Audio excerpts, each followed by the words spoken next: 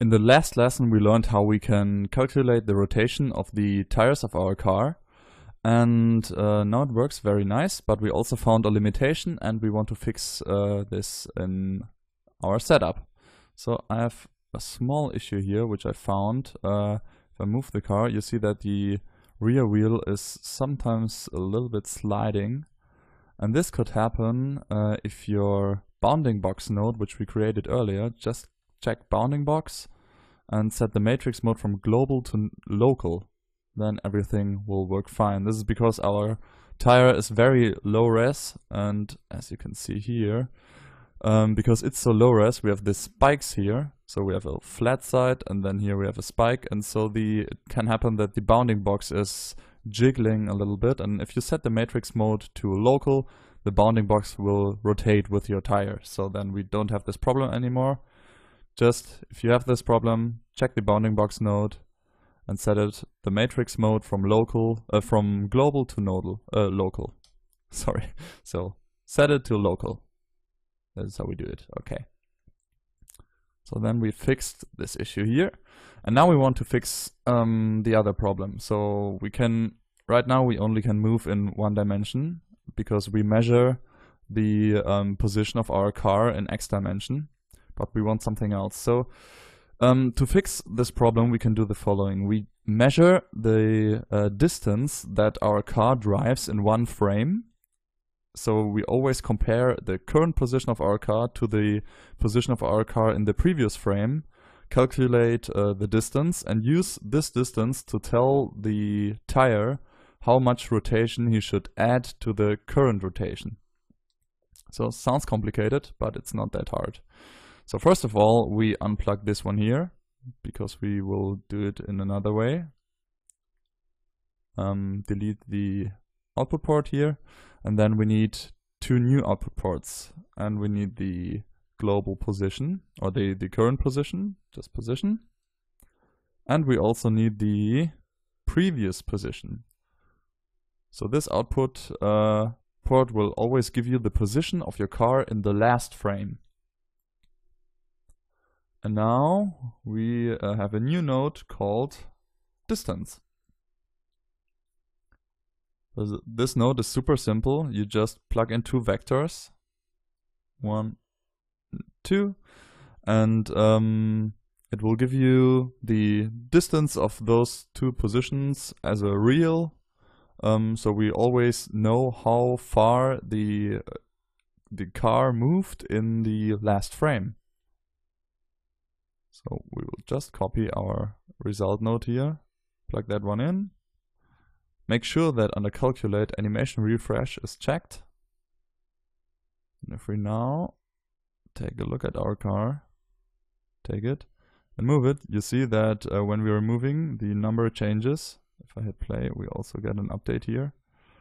But as soon as I stop to move, it snaps back to 0, because then there's no difference between the current frame and the last frame. And if I move very fast, the value is very high, and if I move very slow, the value is also very slow. So this is actually something we want to have, so very good. I'll set it back to 0. So now we know how far our car moves in one frame, and we just connect this to our old range mapper. Let's unplug our tires here because we have to do something else first. So our range mapper, which is still set to our values, we will connect this one here. So now we know how much our tire has to rotate if we moved, for example, 1 centimeter in the last frame. But if we now would just connect this one to our tire, the tire won't ever make one whole rotation, because it always rotates that much how he moved in the last frame. So it would only jiggle like this, like in very small values. So we need something more. We will take one tire, it doesn't matter which one. So this is the boss or something. We will take the current rotation of our tire. So coordinates, rotation P. And then we will take a math node. Math. And now we will take the current rotation of our tire and add it to the number that the range mapper tells us. So it works like this. We know, for example, that our tire right now is at 0 degrees, and then our car moved a certain distance in the last frame. And our range mapper calculates how much has the tire to rotate in this last frame. So we take the current rotation of our tire, add the value that the range mapper tells us, and the result will be the new rotation of our tire. So we copy this tire again, the same tire than before, delete the output port, create an input port, coordinates, rotation, pitch axis, and connect it to our math node.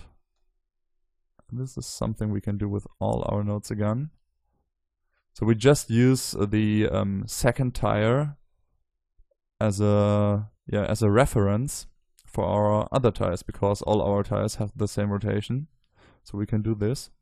So let's first of all check if it works. So again, I will hit play that we have a good viewport refresh. I'll take the car, move forwards. We see all the tires are moving.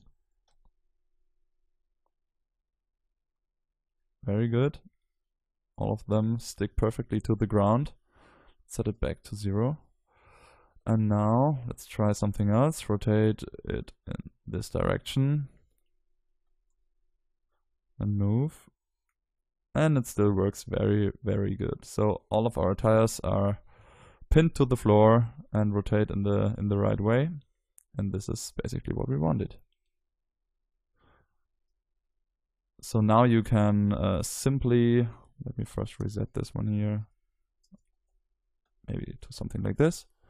Now we could simply use a spline. So I will just use a B-spline maybe and draw something here. So this is just for a test. Maybe something like this. And now our car rig should be able to just drive along the spline. So I will set the spline in the intermediate points to uniform, maybe 50, and give our main null object a tag, cinema4d tags align to spline. And I will drag in my spline path, and then we could animate this. So I go at frame 0, make a keyframe for the position, and go at frame 400 and make a keyframe for position 100%. If we now take a look at our car and hit play, you see that it starts to move. Oh, first of all, we need to go on our tag, on the align to spline tag, and check this checkbox here, that it always points in the right direction. If we now hit play and take a look at our car, we see that the tires are spinning in the right way. Very nice. And it works all the time. So we could also open up our timeline, click on the dodge, and then we have the curve of our align to spline tag, and we could create 2 more keyframes and, for example, make it slower, something like this. So it will brake, slow down, and then start to accelerate again. So we should see that here somewhere. The car comes around the corner, gets slower, the tires start to rotate slower, and then it will take up some more speed again.